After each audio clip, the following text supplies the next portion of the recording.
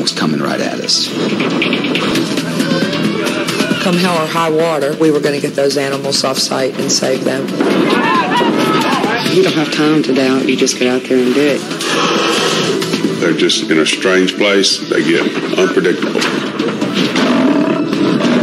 There was only so much room on the ark. There's 15,000 alligators back there. If he gets a hold of you, there's all kinds of scenarios. If he starts fighting and struggling and pulling and rolling, I don't know what I'm going to do. Now, from the Weather Channel, it's Animal Storm Stories.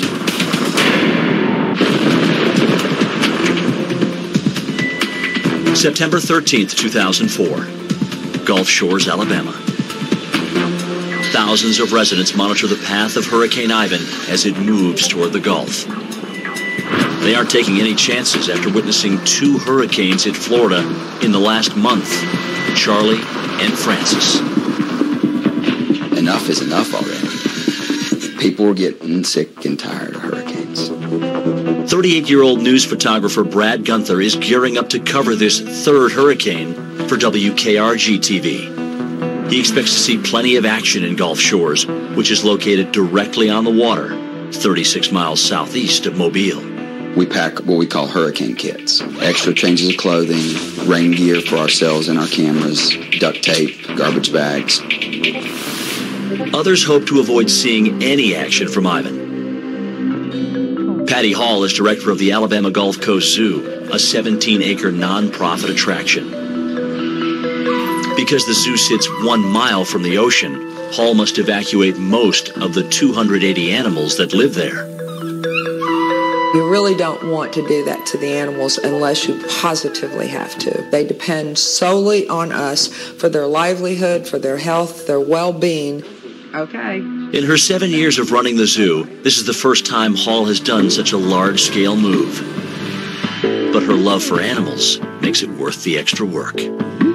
Take the chance of safely removing them or leaving them there where they're going to drown a horrible death. There's not a question in your mind. Hall's plan is a drastic one. It involves moving the animals about 20 miles inland onto her own property. Patty and her husband David of 23 years chose these 10 acres for a purpose. When we bought this property, we always had it in mind. In the event of a hurricane, this is where the animals will come. Patty has experienced help. Head zookeeper Cindy Johnson has worked at Gulf Coast Zoo for 5 years now. She loves interacting with the animals up close. She's doing all right, a lot better than she was yesterday morning. A lot of your bigger zoos, you're not allowed to do hands-on with animals. We raise a lot of animals on our own. 42-year-old facility manager Rusty Gilbert started at Gulf Coast Zoo when it opened 15 years ago. He even helped build most of the exhibits. It's a lot of hard work, a lot of dedication. It's got to be in your heart more than anything. So the trailer will just be sitting there. We can open little hatches and... Yeah, that sounds real good, because we were talking about there's no way you can't put the primates in the cat center. Hall and her staff videotaped the moving experience as a training video for future hurricanes. The team must work fast. By late afternoon, Ivan is expected to make landfall in less than 72 hours. It's a dangerous Category 5 with winds more than 150 miles an hour. While preparing cages and animal food, the staff borrows 2 cattle trucks from a local company to move the animals. Some cannot be sedated for transport and will have to remain at the zoo. They include 25 fallow deer, 2 emus, an ostrich, and a favorite zoo attraction, Chuckie, an 11-foot, 1,000-pound alligator. He's never been anywhere but the zoo for 15 years.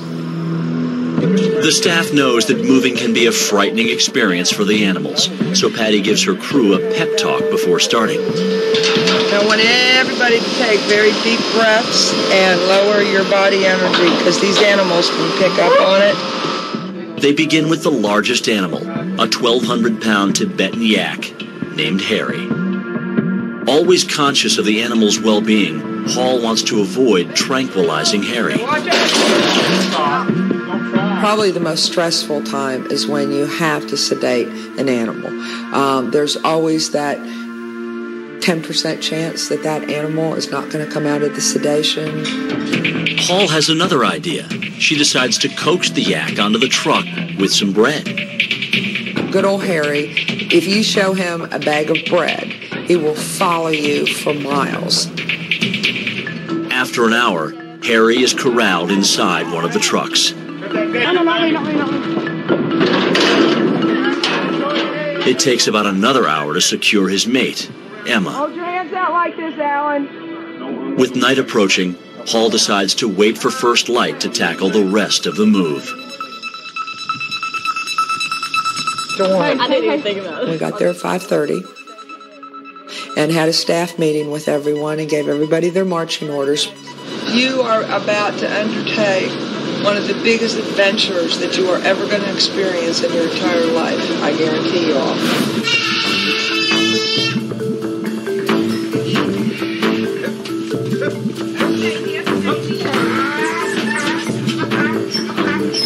Some animals are more reluctant to leave than others.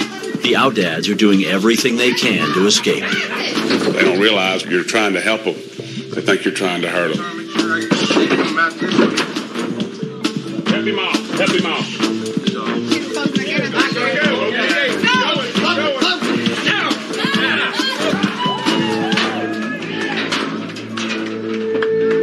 By 9 a.m., the crew handles the big cats,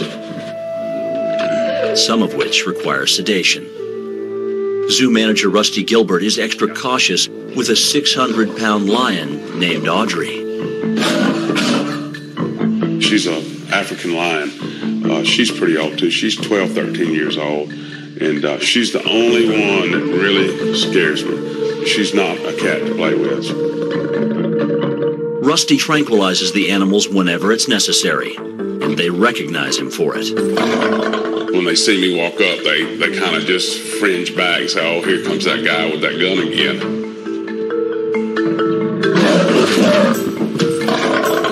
Rusty engages Cindy Johnson for help. It's all right, baby girl.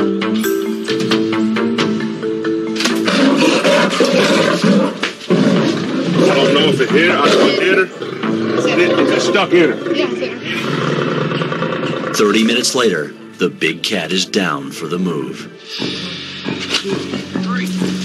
Back into this. It is very painful for people that spend their life taking care of these animals to have to put them through that, but we're saving their life.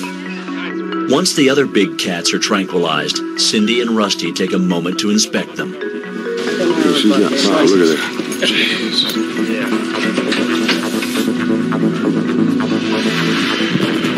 By 12 p.m., Ivan churns closer to shore with an expected arrival in about 38 hours.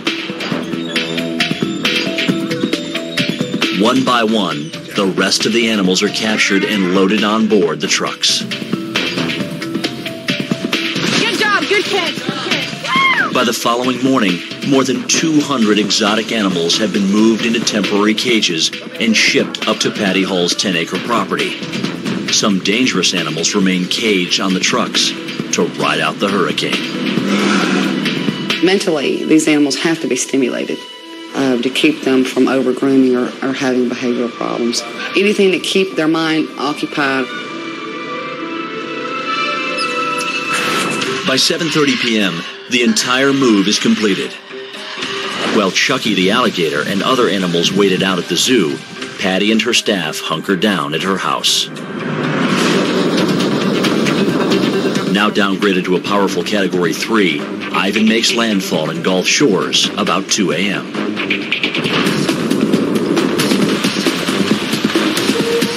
Winds near 130 miles per hour snap tree limbs and down power lines. My biggest fear that the doors would open or the trailer would be blown open and we'd have exotic animals running through this area. During the next several hours, Patty and her crew keep a watchful eye on the animals as Ivan rages. By mid-morning, the hurricane leaves Gulf Shores and moves northeast through the state. Patty and her team return to the zoo to check on the 30 animals that had to remain behind. The zoo is in ruins, destroyed by a 10-foot ocean surge. You know, it's just so hard to understand what the forces of water can do to an area. 5 out of 30 animals left behind are now dead. And one survivor is missing from his exhibit. Chuckie was nowhere to be found. He could have been anywhere. He could have been 10 miles away. All he'd have to do is just bite your foot and just slide back in the water, and that's it, and he's got a meal.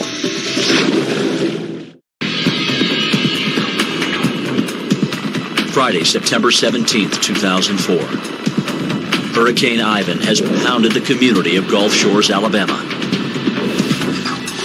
Several hundred animals have been evacuated from the local Gulf Coast Zoo. They are being temporarily housed about 20 miles away at the home of Zoo Director Patty Hall. We look like the Beverly Hillbillies. I mean, we had 11 domestic dogs, 9 domestic cats, 265 exotic animals, and I'm fond of saying, and a partridge in a pear tree, you know. Some of the animals that had to ride out the hurricane at the zoo are now missing, including 17 deer. But Patty and her staff are most concerned over the whereabouts of an 11-foot alligator named Chuckie. Chuckie was nowhere to be found. His exhibit is in one of the lowest lying areas of the zoo, where we had anywhere from 10 to 12 feet of water. During the hurricane, the 1,000-pound alligator floated over his 8-foot fence and swam away. As the day progresses, temperatures climb into the 90s. The intense heat becomes a problem for the staff and the animals. It got brutally hot, and we pumped water out of our back pond and put it over the 18-wheeler. We had these cats in a tractor trailer rig, and it's hot, probably 100 degrees or so in there. Audrey's all right. With the zoo in ruins and nowhere else to house the animals, employees can only try to keep them comfortable.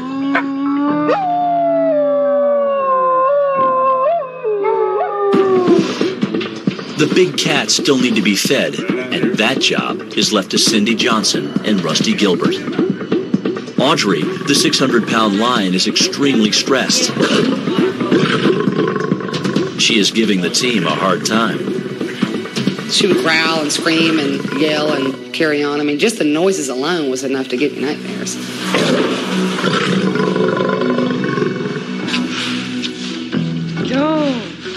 Not all of the animals are confined to cages. Patty Hall allows 2 baby Bengal tigers to stay in her house, 3-month-old Raja and his sister, Rane. Rane has a lot of predator instincts. She loves to sneak up behind you and bite you in the rear. Raja is a typical man. He's lazy, he likes to whine, and he passes gas a lot. The twin cubs get a chance to cool off in Hall's swimming pool with head zookeeper Cindy Johnson.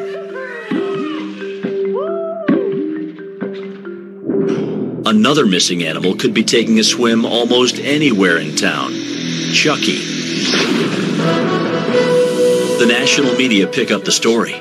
We mean alligators. Miles, hello to you. And yes, the one particular one we're talking about is Chuckie the alligator. Chuckie is... Word started spreading throughout the news community there that Chuckie was on the loose. We got a real kick out of how, Chuckie sort of became the media darling of the storm. These guys are, I contracted Alligator Alley. Hall fields dozens of calls from those wanting to help. Hello. 4 days after Chuckie went missing, Patty gets a call from a group of alligator wrestlers in Orlando. Hello. They told me that they could catch Chuckie within 3 days, and I sort of laughed because they didn't know the area, they didn't know the flooding. Nonetheless, the 3 alligator experts show up at Gulf Coast Zoo. One of them is 55-year-old Tim Williams. Williams is the self-proclaimed Dean of Gator Wrestling at an Orlando theme park called Gatorland. I've been wrestling alligators about 30 years, and I've gotten to a point in my life where I'm old enough to know better, so I teach other people to do it. When we get them, I'm saying when. Okay, we're very optimistic. 33-year-old Flavio Morrissey is helping Williams hunt Chuckie. Catching alligator is the easiest thing to do. It's finding the alligator to catch him. That's the hard part. The best time to go look for them is at night. Their eyes glow red. Plus, they don't see you as well. At nightfall, the Gatorland team comes up with a plan for finding Chuckie. We took a stick and just started drawing it in the sand. Looked kind of like the old Western movies, the plan of attack on the fort. Armed with headlamps, noose poles, and rope, they hike into the swamp next door to the zoo, joined by a few local gator hunters. It was just tangled with small branches. Trees were falling over the place. The surge had washed in all these fish and eels, and it was smelly, and the mud, and it was just nasty. Flavio crosses the canal on a fallen tree. William stays behind and uses his alligator call to attract Chuckie. Did a little gator grunt, which is easy. Flavio shines a light into the black water, and something catches his eye. I saw a frog, and it dawned on me I'm in a different area, so it's a different species of frog that I don't normally see. He was bending down to catch this frog, and he looked up, and there was Chuckie sitting right there by him in the water. He could have easily have taken me out if he wanted to, because I was right next to him. I mean, 16, 18 inches away. Flavio tries to hook Chuckie around the snout, but his noose is too small. When I tried to cinch the rope on him, I realized how big his jaws were. I mean, right here is just huge. Chuckie splashes away into the murky swamp. Minutes later, Flavio spots something moving in the water, next to Tim Williams. He's by your feet. And I'm like, where? And he went, by your feet. Williams quickly prepares his rope for the catch. I made a huge noose, bigger than I've ever made in my life. I'm thinking, man, we're going to try our best.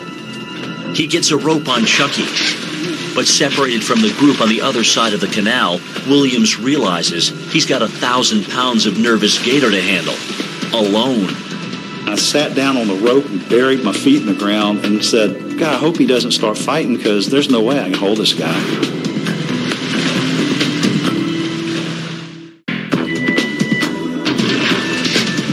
September 21st, 2004. In a marsh in Gulf Shores, Alabama, Tim Williams struggles to capture an 11-foot alligator named Chuckie. The 1,000-pound reptile escaped from Gulf Coast Zoo 5 days earlier during Hurricane Ivan.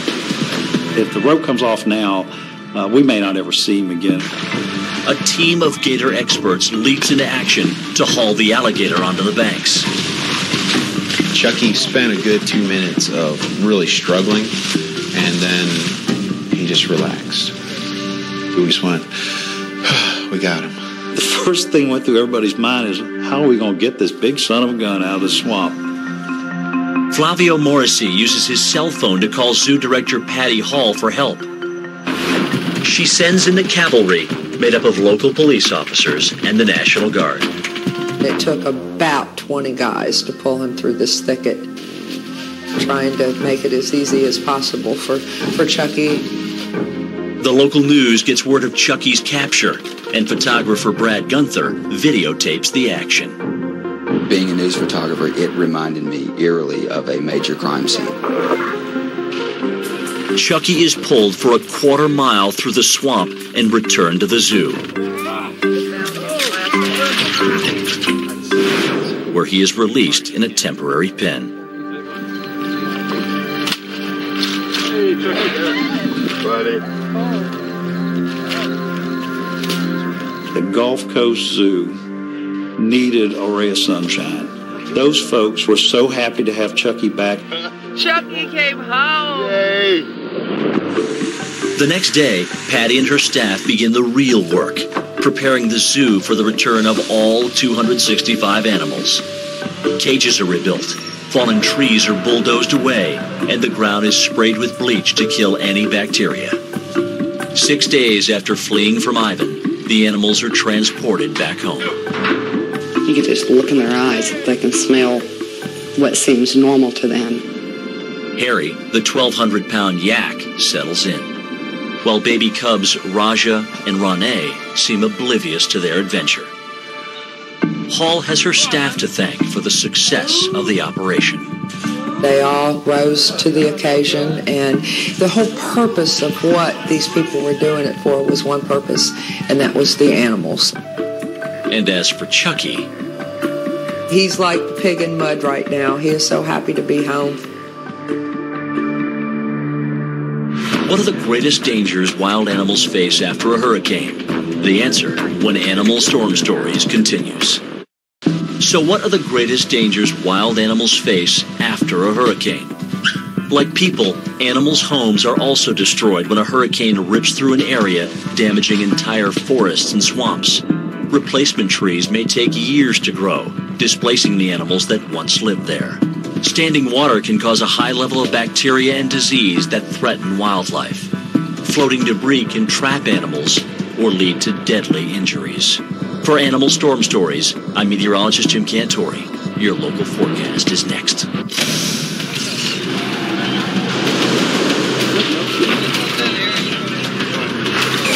is the worst storm in the history of the